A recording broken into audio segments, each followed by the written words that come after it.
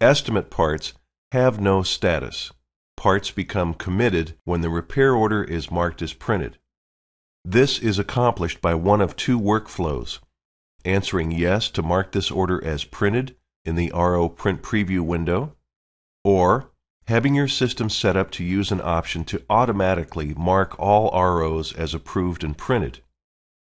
Committing a part informs inventory that the part is now officially required. The required part is then taken into consideration when creating a pick list of parts towards a purchase order.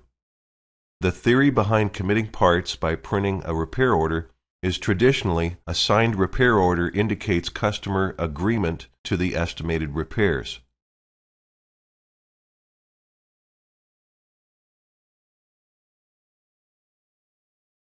Parts are generally confirmed when a repair order is converted to an invoice. It's included in the confirmation question. The theory behind confirming all remaining parts by converting to an invoice is that this indicates that the repair work was completed and that the parts in this order were installed.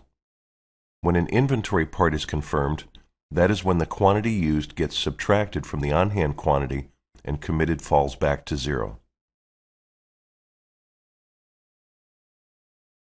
By now you're getting acquainted with inventory and vendors and how this data is used to keep your inventory parts organized.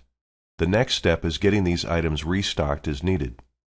Once users configure vendors and assign them to the stocked inventory part records, it becomes possible for the program to alert you by reports of what you've sold and are now running low on, and also to suggest what you need to order to achieve the stock levels.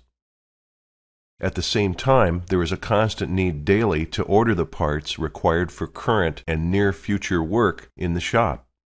Historically, this has been accomplished by phone calls and faxes, later by emails, instant messenger, and other text services.